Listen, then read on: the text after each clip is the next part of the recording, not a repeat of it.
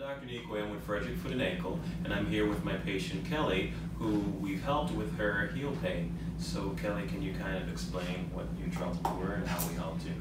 Well, my foot was really bothering me, and I came in and they told me that I had a fibroma, and Dr. Neequaye helped by doing some different things, if you want to say what the treatment was, and Okay. but my pain was very significant.